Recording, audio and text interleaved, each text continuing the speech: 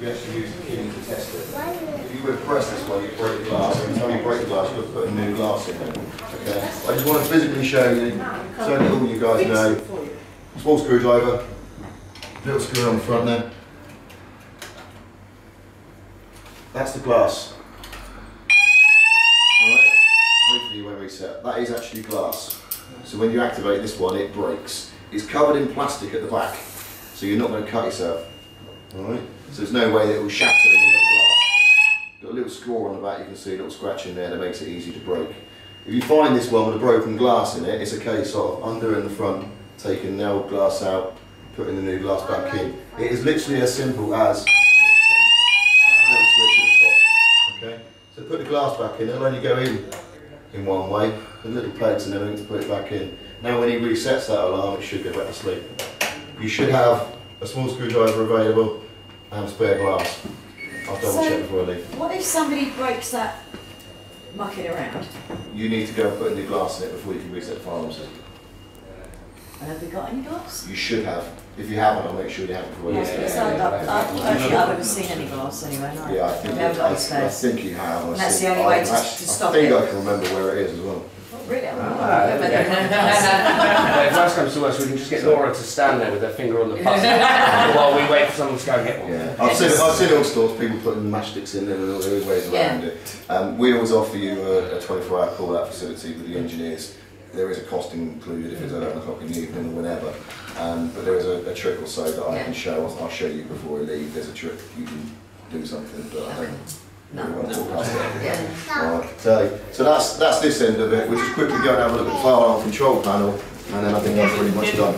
So is it like almost unlawful to tamper with that, like put a matchstick in there and stop it from... The thing is, if you were to do that, and then in an instant, you're liable for that.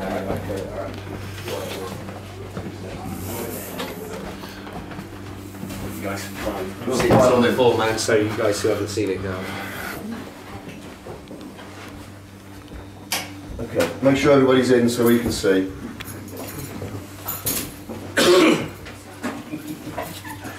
Okay, alright, this is the main control panel for the fire alarm. As we spoke earlier, you've got your 4 zones are written on here: top floor, first floor, grove kitchen, ground floor and cellar.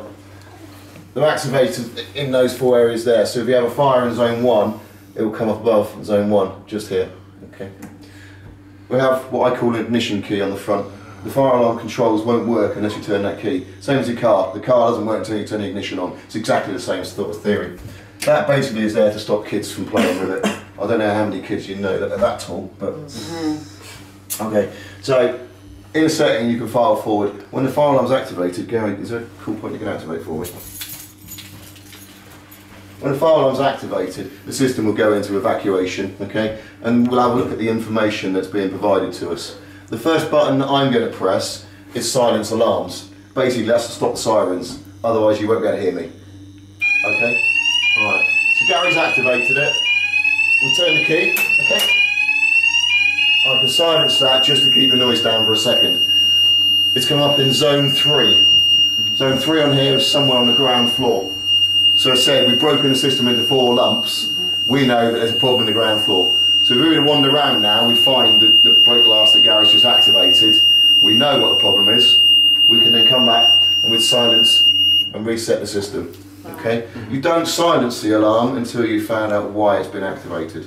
Okay? That's important, otherwise your punters will start ignoring you. You come here, you read the information. So we saw that it was in zone 3, ground floor, go and investigate. Once you're happy that there's not a fire incident, that is something that you can take control of, then you can silence and reset the system. Okay? If it is obviously a fire situation, the system's already in evacuation, it's already making a noise, then all you need to do is evacuate the punters. Not forgetting to run through this, your garden, the main bar and the cellar, because I know 1 or 2 of you hide right down in the barrel of the cellar, don't I? So it's worth having a check around in there. Okay.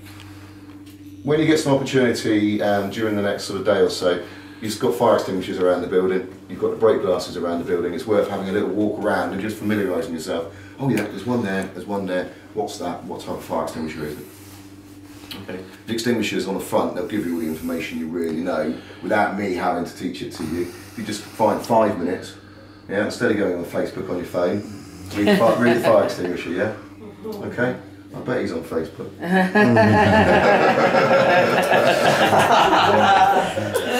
Alright, he thought I couldn't see him. Any questions, anything we touched today? No? Is there anything you guys want to add, Clive? No, I think We you got two covered different probably. ones. Have we got just one type of fire extinguisher or two types? Or there's quite a few different types. I know. The main extinguisher through this staircase will be a water extinguisher. Right. Then behind the bar, I think you've got a dry powder or something. Right, for electrical and that. Yeah. But again, when we do a longer course, we can look into the extinguishers. This is just